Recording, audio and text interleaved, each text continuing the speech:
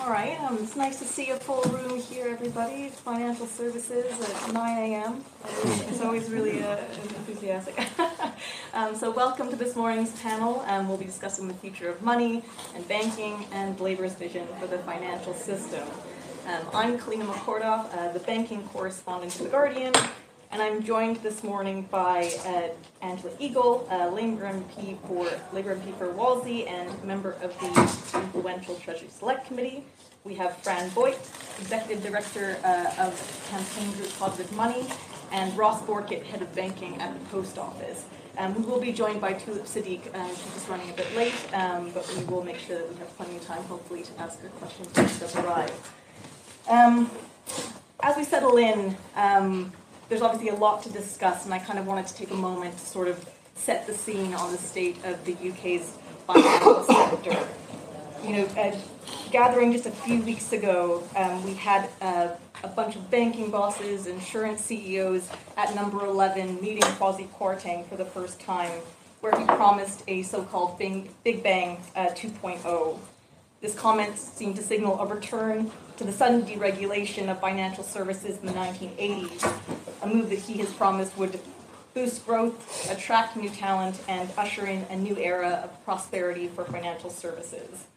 And what followed, of course, was Friday's mini-budget, which amongst its many controversies was also seen as an attempt to woo the city with policies that would cut costs by slashing taxes, prop up the mortgage market through stamp duty cuts, and boost pay for bankers by scrapping the bonus cap, a move that was originally meant to curb the kind of risk-taking that we saw in the lead-up to the financial crisis.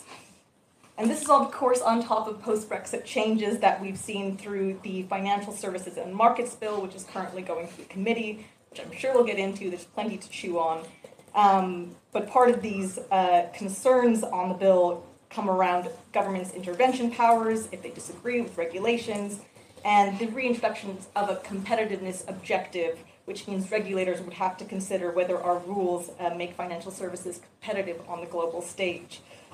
This move, some economists have warned, would be a throwback to the conditions that contributed to the financial crisis. And the Treasury yesterday confirmed that next month the Chancellor will, quote, outline regulatory reforms to ensure that the UK's financial services sector remains globally competitive. So this is, unsurprisingly, all sparked fears of a regulatory race to the bottom. But I'm hoping today we can sort of take a moment to stay calm, pause a bit, and critically think about what the future of banking, money, and payments could look like.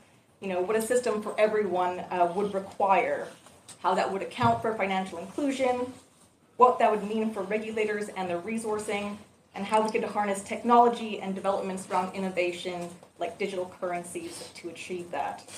And of course, for our Labour representatives, what the party's vision for the money and banking system of the future would look like. And I wanted to actually start with Fran Boyt to give us sort of an overview of the current issues that Positive Money is focused on in the financial sector, how you think these can be addressed, particularly with technology and burgeoning innovation in the financial sector. Thank you so much, Kalina, and thanks for that brilliant introduction, setting the scene of what's happening right now. So Positive Money's starting point for this conversation, I guess, is no matter where we're from or what we do for a living, we all need access to money to buy food, to pay our rent or mortgage and make payments. Money is an absolutely vital tool for a modern functioning economy, society, democracy. And we need a banking and investment infrastructure to get money to where we need it. That's small and medium-sized businesses, supporting our high streets, face-to-face banking for those who require it, and critically to help finance a green transition.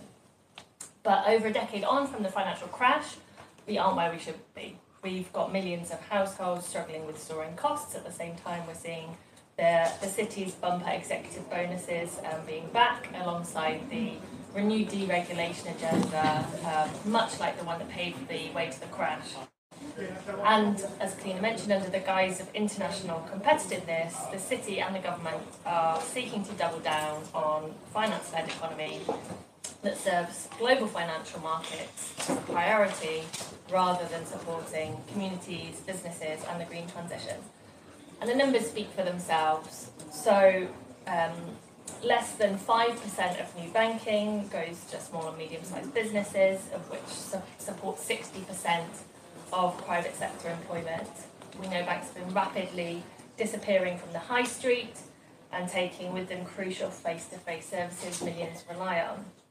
The biggest banks in the UK, Barclays and HSBC, have poured $300 billion into fossil fuels between 2016 and 2021, in direct contradiction to the Paris Agreement.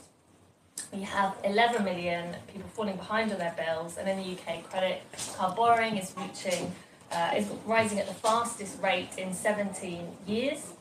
I'm just going to ask people to maybe move over because we've still got audience members coming in, which is really great. They're struggling. Thanks everyone, appreciate it. We're just very excited to have so many people interested in the future of money and banking. I thought you were giving money out. Yeah, just cross on. People do get confused with the title of our campaign with positive money. So yeah, we have huge levels of household debt, and I think our final panel member has arrived, so please let her through.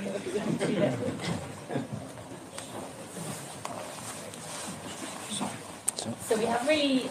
So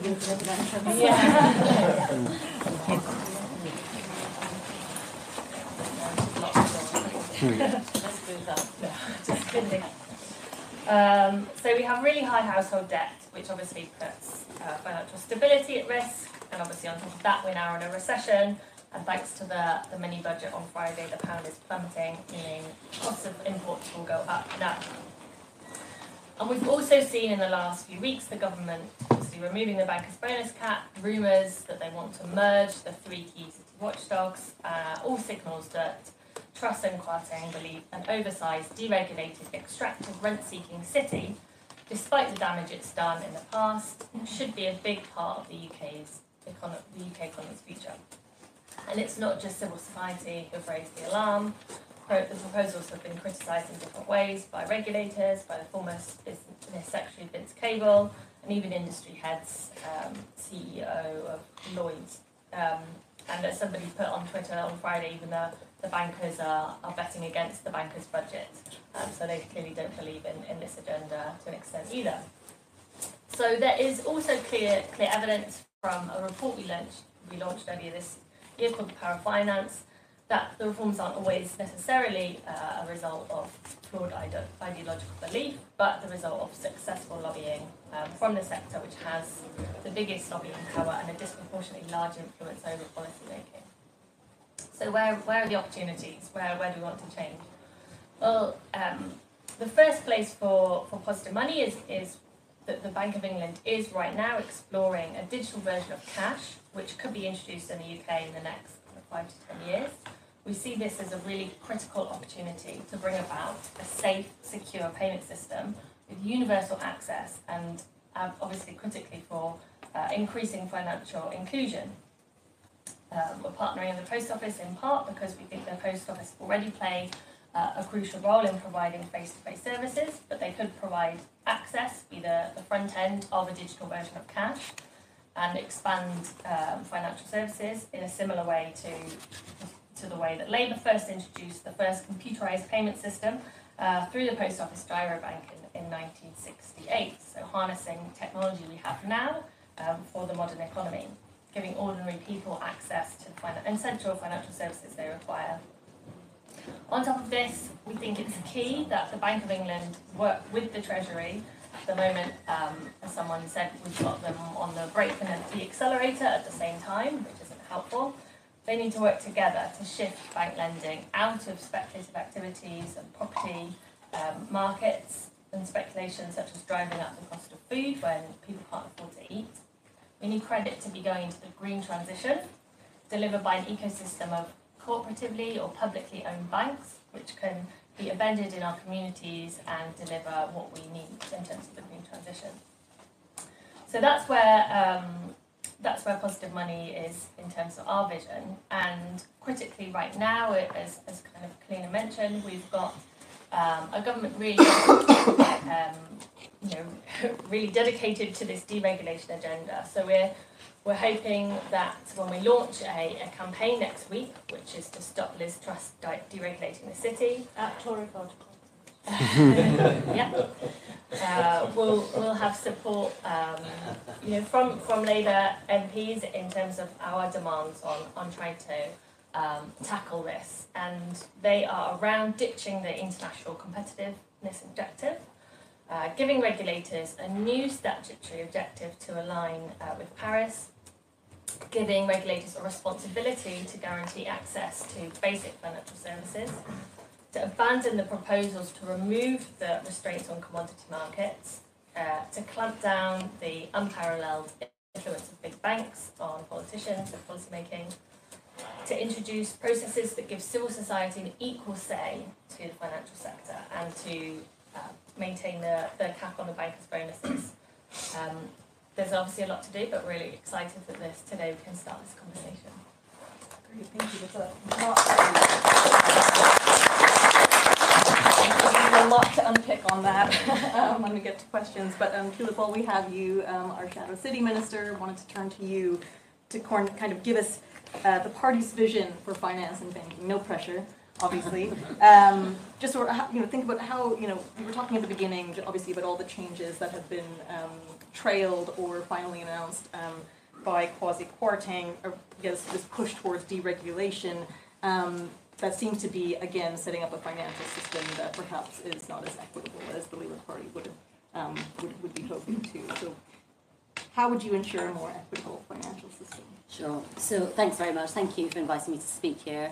We have been having a big conversation about money and cash, and is there a revolution going on? And some of the conversations that we're having with the Treasury, it does sound like there's a major revolution, a bit like 300 years ago when the banknote first emerged. And I think it needs to be a bit of a nuanced conversation about this, because when I first started speaking to Treasury officials, the conversation around crypto sounded like, and it was like a potential revolution in the way we exchange goods and assets. And I think there was a talk about, does it replace central banking? Is there digital gold? Is there an upending of regulation in markets and the potential surveillance of consumers? And I should say, the conversations I had with the Treasury were interesting, because the ministers kept changing one after another, and every single one had a different view on crypto.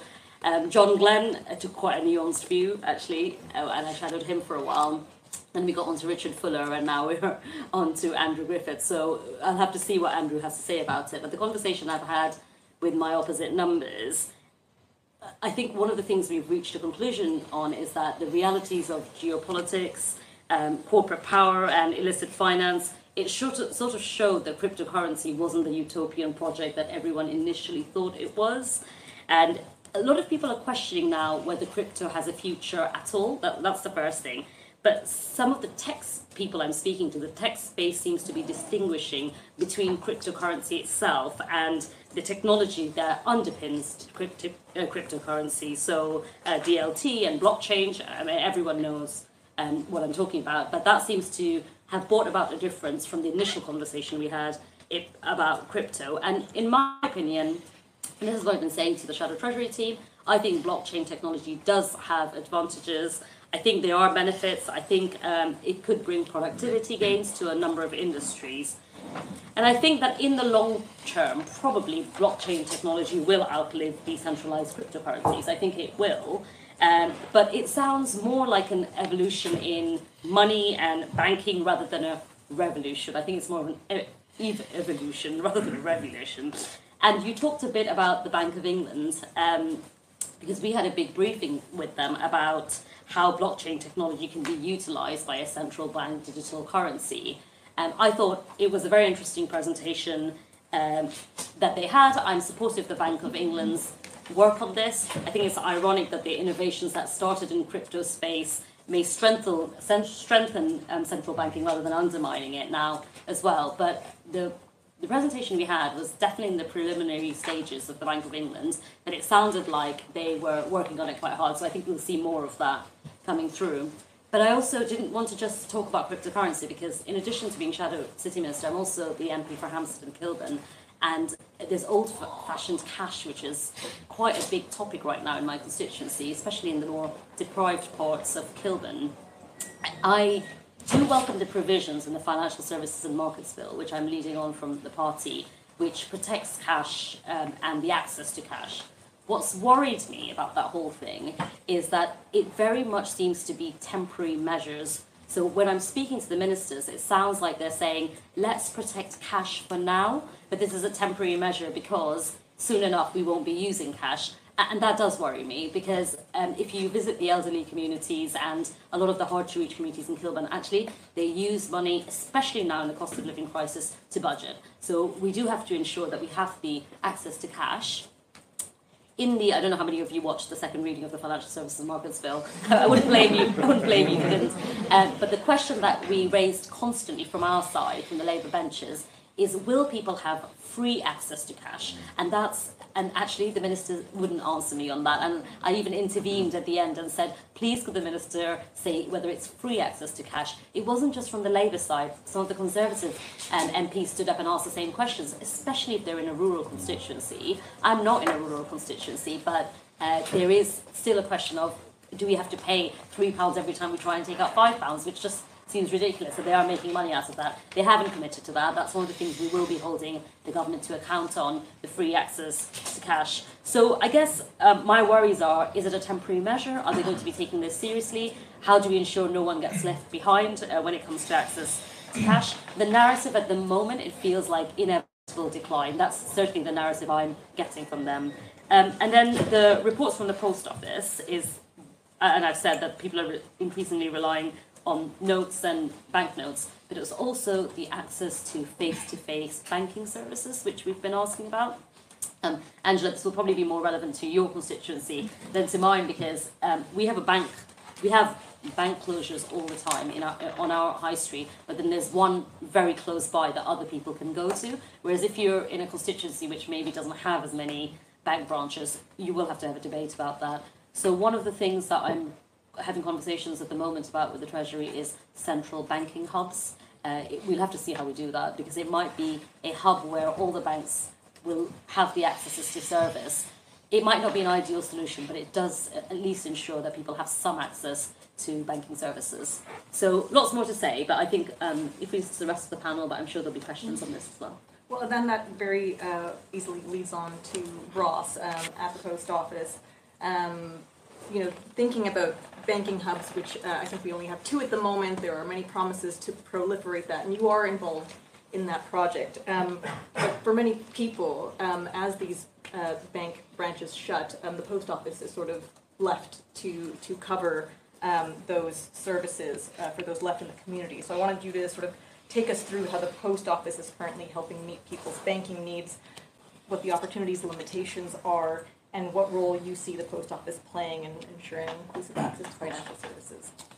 Morning, everybody. My name's Ross Walkett. I'll start with what we do today. So across our 11,500 branches across the country, we're providing free access to cash, and that's cash deposits and cash withdrawals. And historically, we were quite known for giving money out. In the past, you'd come in and get your pension out, or people would come and get access to cash that way. But that has changed over time. Now we are a place where not only can you get money, but you deposit.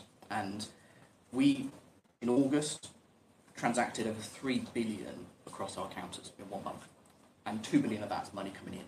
And as banks have been closing, people are becoming more and more reliant on the Post Office for being able to deposit used by a significant number of people.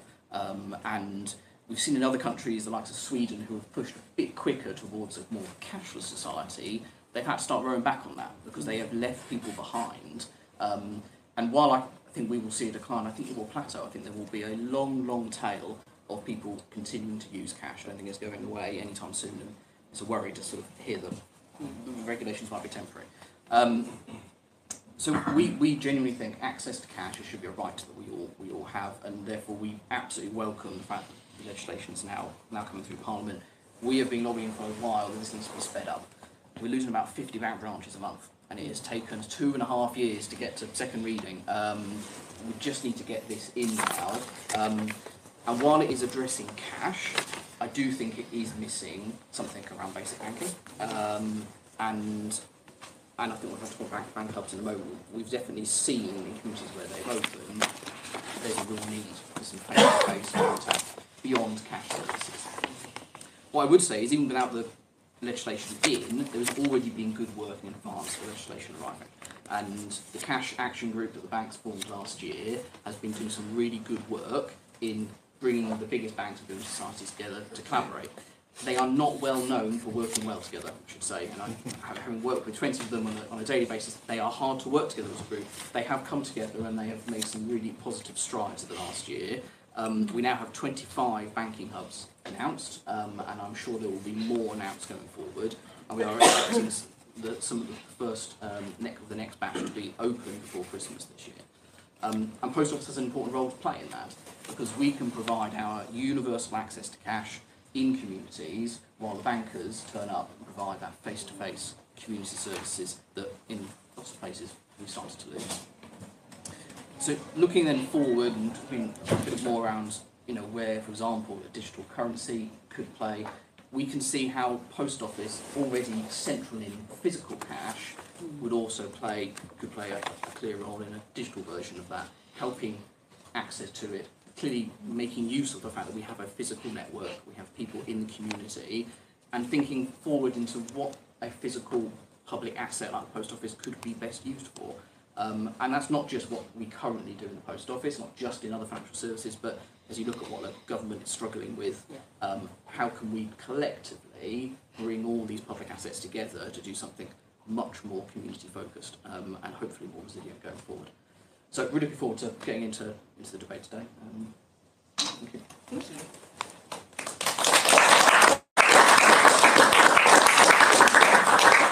And Angela, you sit on the Influential Treasury Select Committee, and you have the honored task of scrutinizing all of these regulatory changes that are coming down the pipeline. Sort of wanted you to perhaps give us a broad overview of what you think sort of the challenges and opportunities are when it comes to the future of finance, and of course reflecting on your experience reviewing policies on the committee. Okay, well, one of the things that a previous Treasury Select Committee did, which when I was on it, I think I've been on it 3 times over the time that I've been in Parliament, was actually to force banks to say at the top of any of their machines whether the cash that you were getting out was going to be given out free or not, right up front. Because prior to the Treasury Select Committee, a previous one doing that, people would go all the way through the process and suddenly find right at the last minute that they were going to be charged. So if they're left to their own devices, quite a lot of the organisations that provide these services, and they're not all banks, will not tell you about the charges until the last possible minute when they have to. And so I think the first thing I'd say is transparency has got to be up front. I think there's something horrible about being charged to get access to your own cash, which is more horrible when the charges are a percentage of the resources you've got higher because you haven't got much. And of course, if the market is left to itself, without some of the things that we were hearing about earlier, that's where the charges land. And people don't have a choice. And so what we've always got to bear in mind when we think about how cash might evolve and how access to your financial resources might evolve electronically or in any other way, you've got to think about the poorest with least choices. Those that are not connected to the systems, they don't have their Apple Pay, they don't have this, that, or the other. It's not only older people, it's poorer people, it's the unbanked. And previously, the Labour government did decide to do something about financial exclusion in the unbanked. But the problem was that banks didn't want to do very much about it because they couldn't make any money out of them. And in fact, they didn't want to host those kinds of bank accounts because it literally didn't make them any money at all. And so what they did was they started charging in a way that came through quite directly in my casework in Wallasey, just over the river, for those of you who don't know where it is. It's where the sun sets. And what happened was that those with the least would have a basic bank account, which their benefits would go into.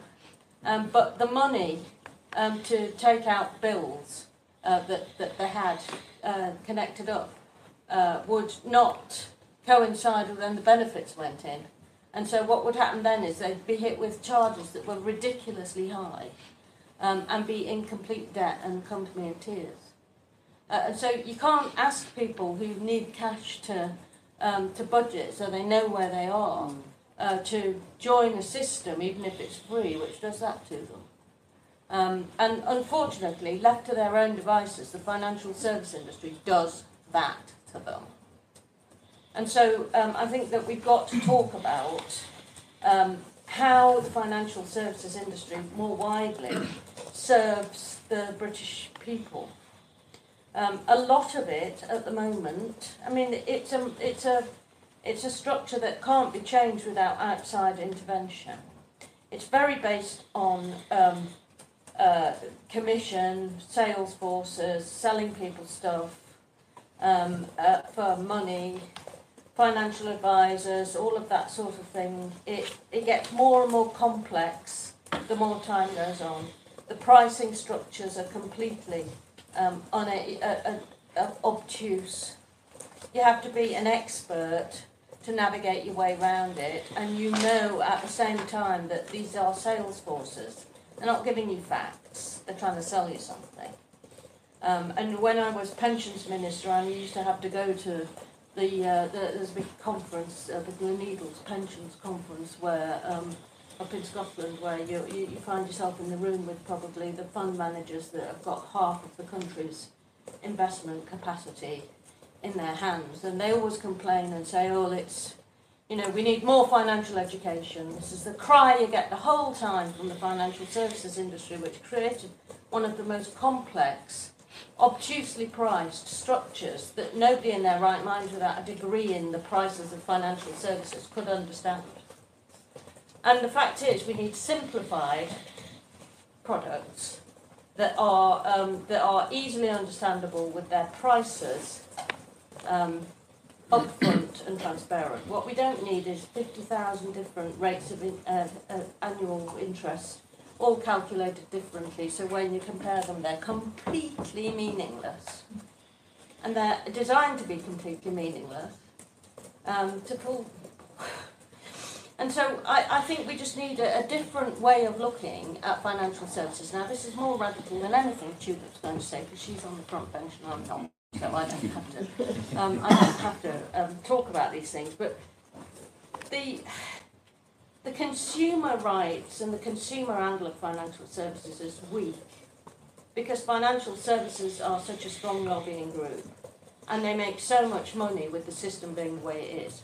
But what's happening is, the system services fewer and fewer people because it's so costly with all its infrastructures. So it services fewer and fewer people who have higher and higher levels of income that they want to invest and pensions that they want to invest.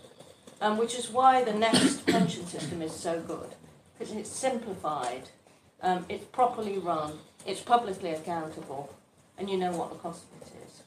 I'm very proud to have helped set that up when I was pensions minister.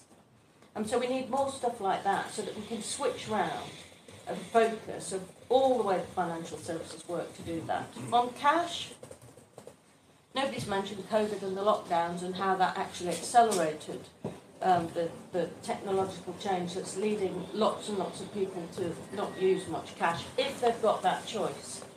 That's very convenient for people. It's convenient for local businesses because they don't have to go to the bank with big bags of cash and do all the accounting and all of that. It all happens automatically. So we are going to go to places like that the more that technology allows that to happen.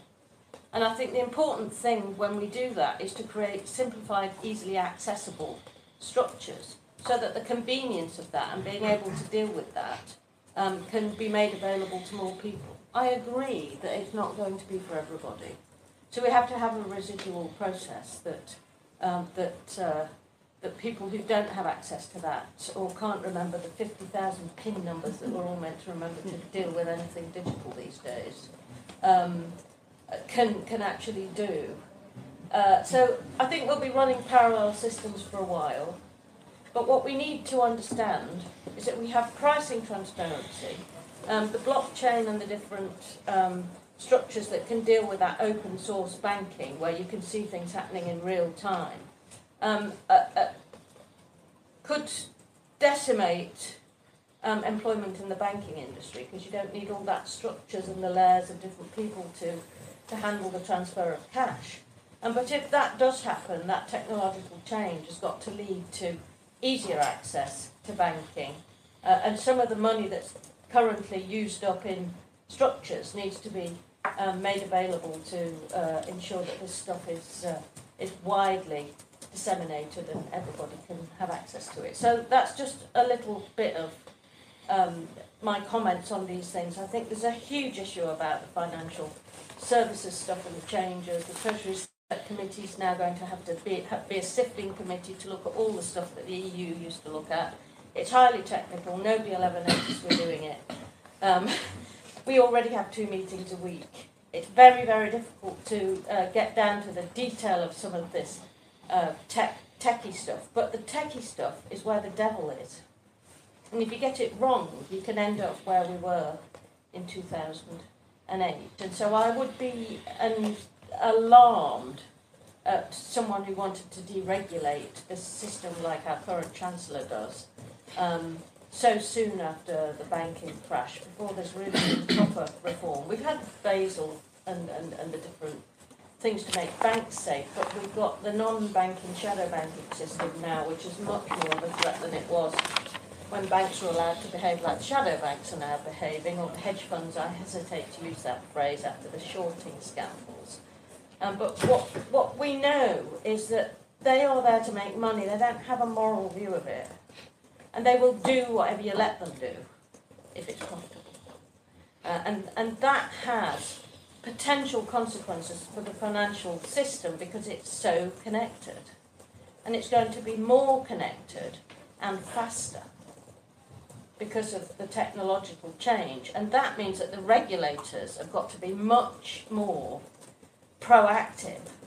And there's a capacity issue with regulators across the world, not only central banks, but the FCA type regulators, the people that regulate insurance and other financial products.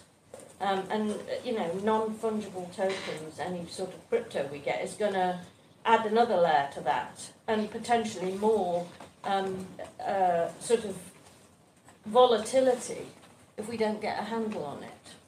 So these are big, huge issues that have the potential to cause real problems if they go wrong, as we've seen before. We've got to make certain that those who are regulating, not only central banks, try to keep ahead and on top of the innovation that's going on. And I think if you look at Nest, which is a publicly provided pension fund, which is getting bigger and bigger and bigger and bigger as more people go into it, that is going to be able to shape the market in future. And you need the presence of things like that are accountable, that gather funds, that are doing it in the public interest, not to make a profit, in some of these other markets, I think, to ensure that you get the presence of decency and not just rapid money making and damned consequences. But enough about the Chancellor.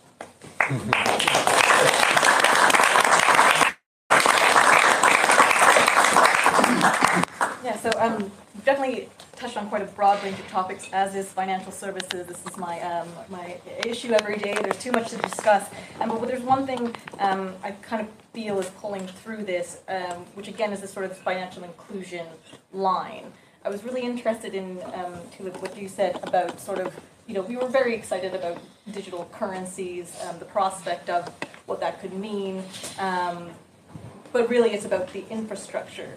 Now, we talked about COVID kind of accelerating this move towards sort of a more cashless, maybe card-based system, but it almost feels like we're about to head into a test of that. If we're going to be hitting sort of an energy crisis that challenges our ability to keep the lights on, for our technology to keep working, I feel like cash continues to be key or king to some people.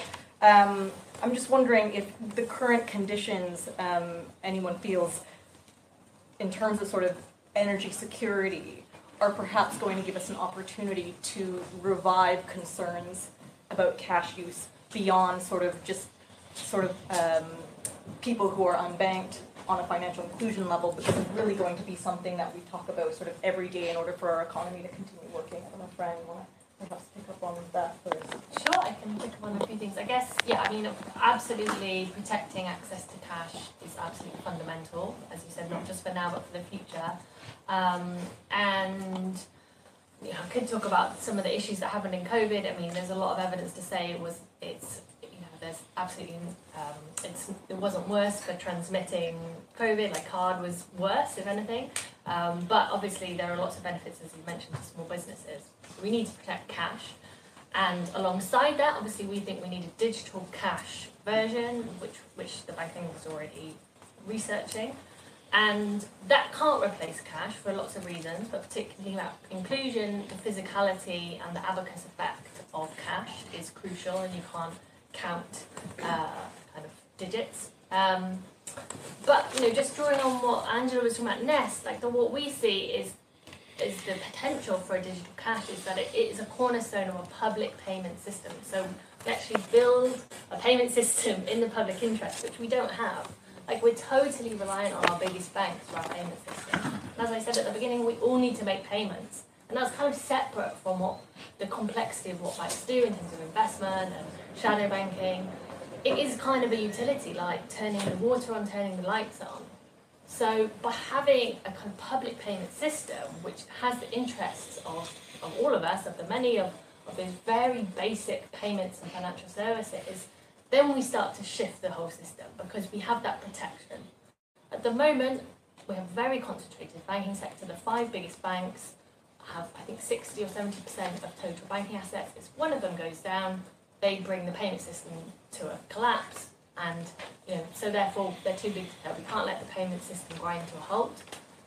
But actually having a public payment system that's secure, that's safe, that's universally accessible, that's separate from big banks, then we actually start building a more secure, more stable financial system that can work for many, and actually have the kind of boring side of banking, of making payments. And obviously, yeah, that doesn't negate all of the conversation around cash and how critical that is to the future of financial inclusion. Yeah. Does anyone else want to pick up on that? Can I just come back on some of the points around COVID, actually? You're right, we saw a decline in the use of cash in the sort of the worst of it, and there was the concern about transmission. But we've seen quite the opposite now. We're doing more cash over our counter now than we were before COVID. And I think there's a few things playing out. One is, I think as energy prices are going up, we are seeing people turn back to cash to help budget. It is far easier for many people to be able to see it in front of them and budget that way. And we see in particular, we do bill payments over the counter as well, especially for prepaid energy customers.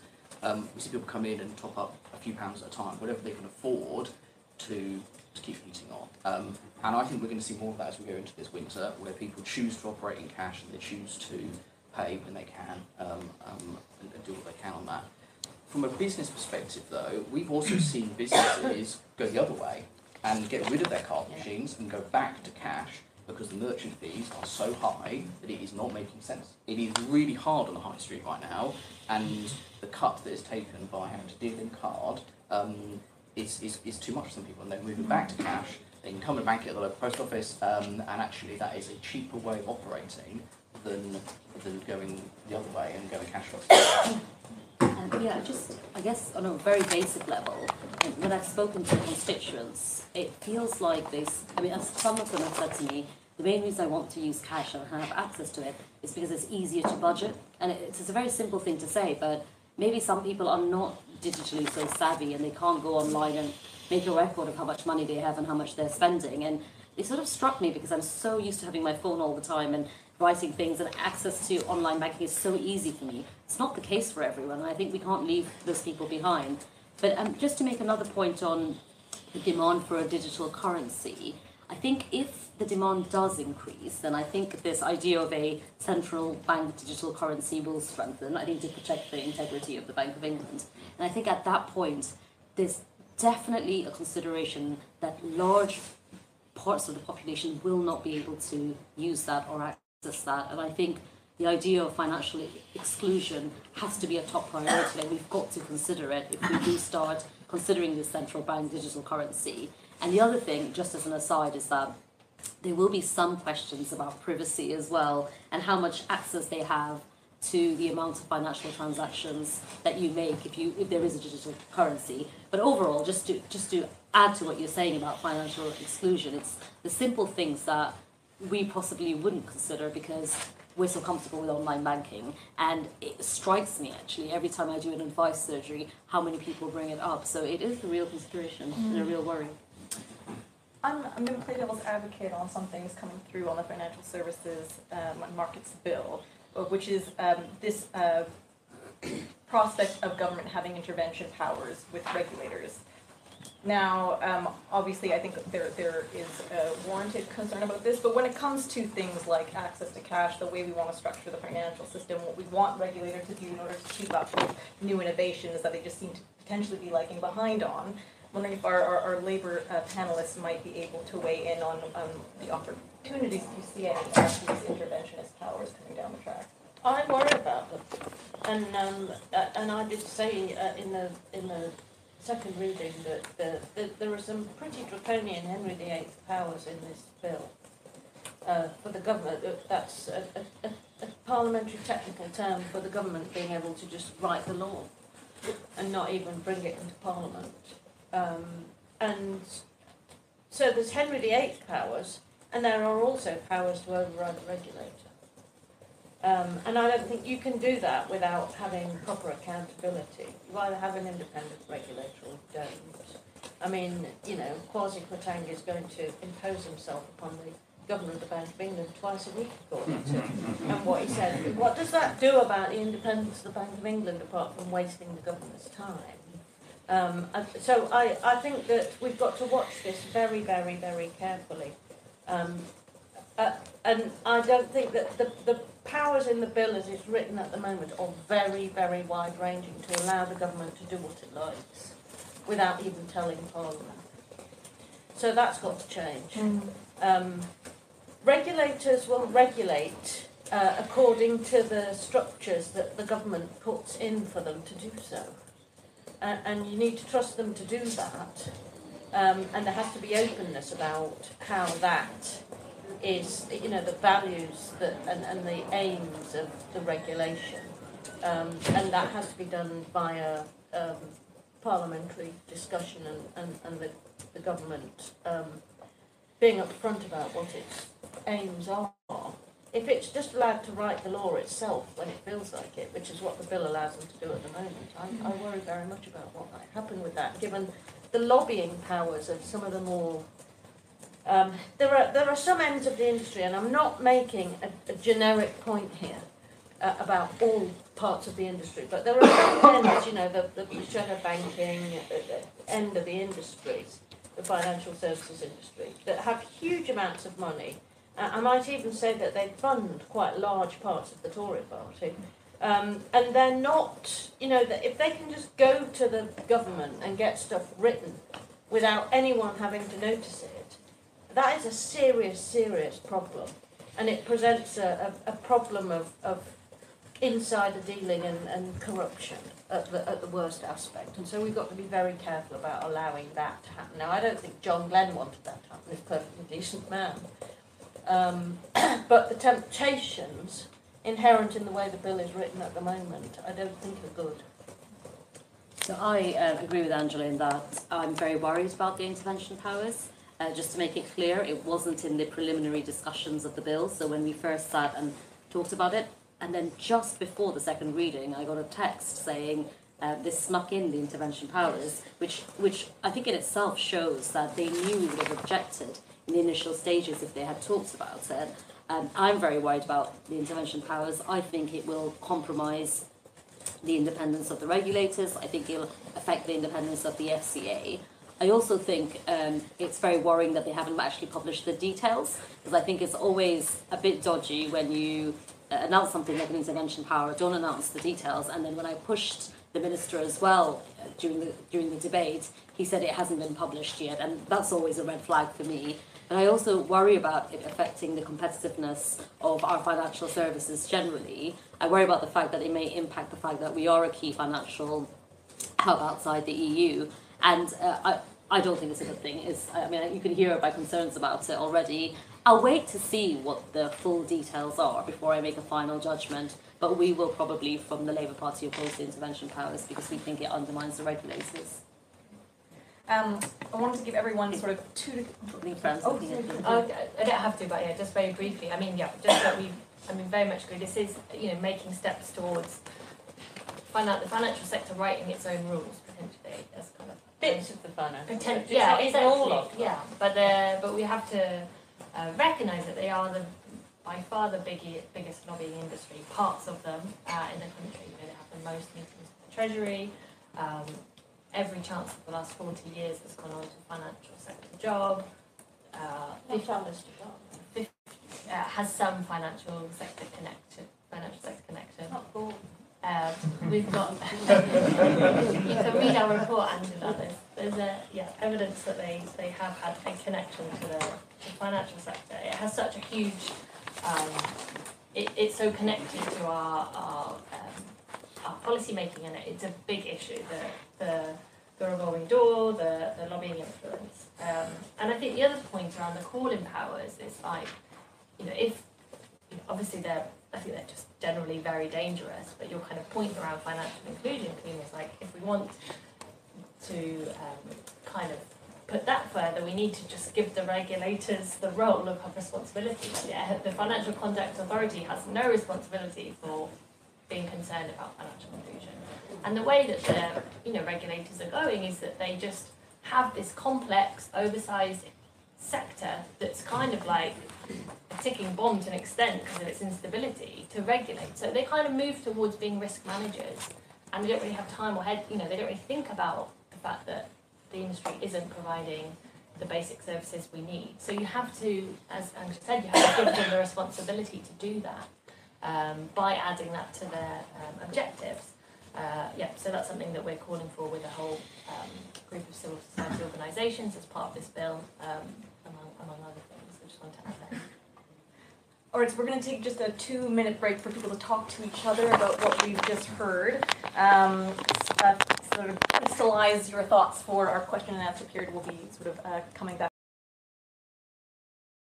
out about what's happening, because as we've talked about already, this complexity behind which the financial sector operates means that people feel totally disempowered to talk about it.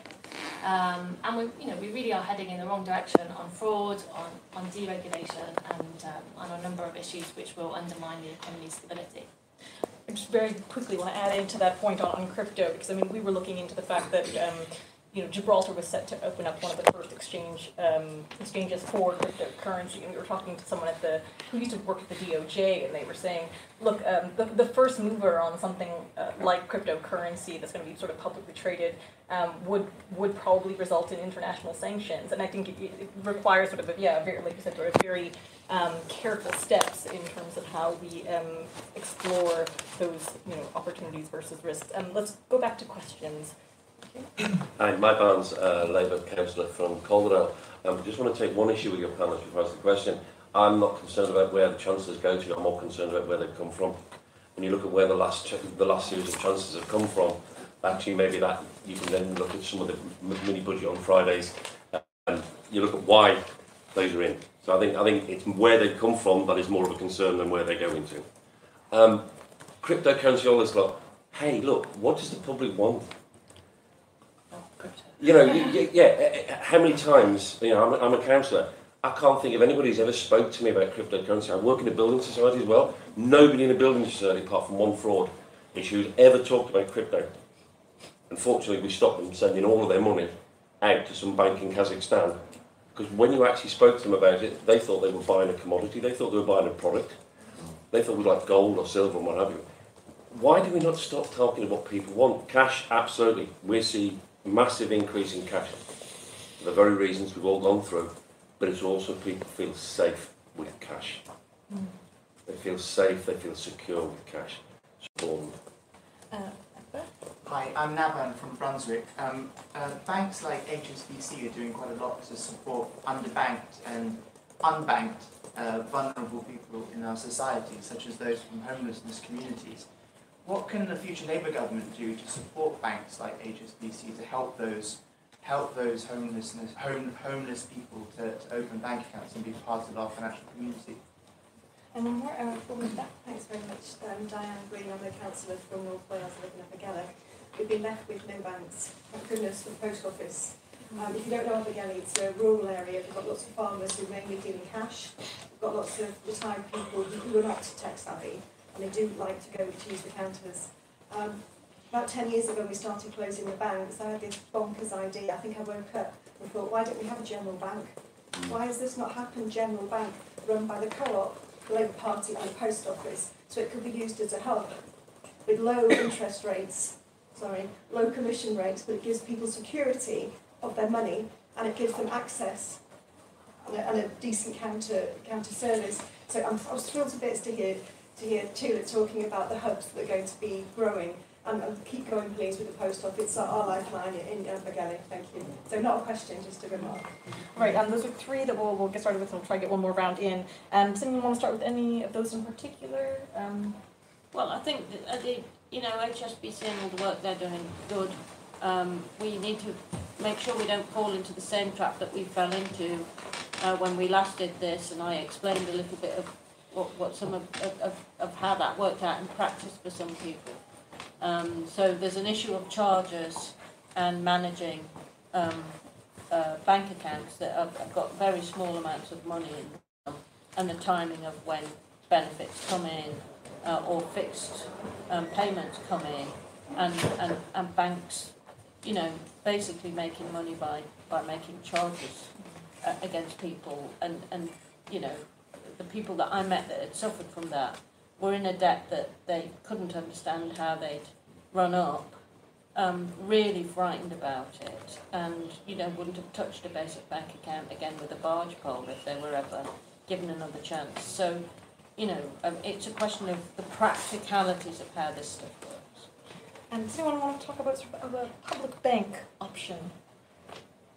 Labour. I mean, just in response to your question, we haven't entirely set out every detail of our manifesto, but the things I can tell you for sure is that we will protect free access to cash, and we will be protecting in-person banking hubs. And whereas we don't know the full details of that, there's no doubt that we're exploring the solutions of, is it as you say, everyone under one roof sort of banking hub, or is it a kiosk, or what is it? But we're very aware of what you're saying, and there's no doubt about it. We can't live in a cashless society, and we can't just have temporary measures. I just want to say something, by the way. You said, I think you said that it was a bit concerning that the government was talking about temporary measures. They haven't actually said temporary measures, but the narrative around it and the conversations we are having sound very temporary to me. But in the actual bill, it doesn't say temporary. I just wanted to correct that unless I got into trouble. And I'll just pick up quickly on what you said. I agree with you. The conversations we have are about cash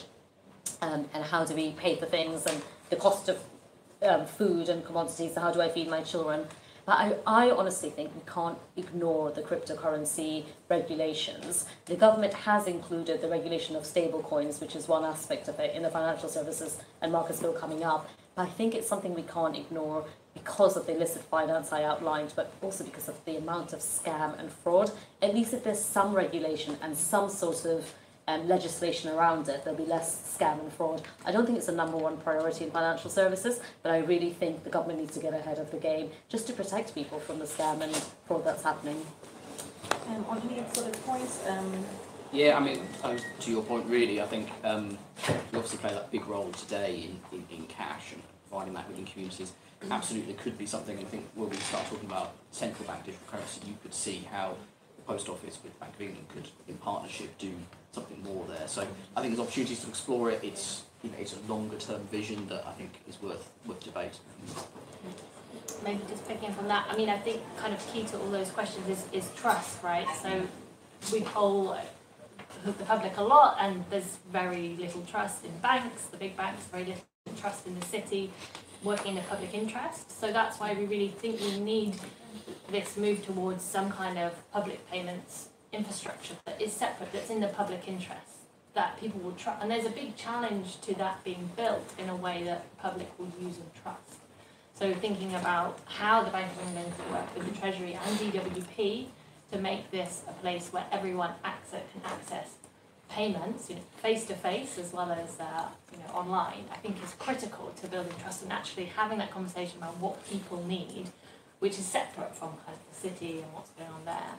And that's why we do see this opportunity for the post office being a key player in that, but also not to negate the conversation that we need around the other kind of banks we need, the community banks, cooperatively owned, publicly owned, that can actually also provide the finance we need for small lending, for small and medium-sized businesses, for the green transition. So we kind of see these two areas as the key conversations we need to be having, and obviously we need to be thinking about trust because people don't trust finance right now. Unfortunately, we have come to the end of time, everybody. Thank you so much. It's been very interesting, especially having opened up thinking about all of the sort of deregulation moves taking part sort of at high levels of the city, and we've really spent a lot of time focusing on the consumer issue. So let's see whether that comes up as the months go on with the current government. Yeah, before we close though, can I ask the people here on behalf of the Post, I'm Hugh Davis from the Communication Workers Union, how many of you actually use post office banking? So most of you don't, so on this issue, we're probably going alongside what the post office do. Please use the post office. Thank you for the final comment. Just wanted to thank our panelists, Fran, Angela, Ross, and Tulip, and thank you all for coming. It's been a great journey.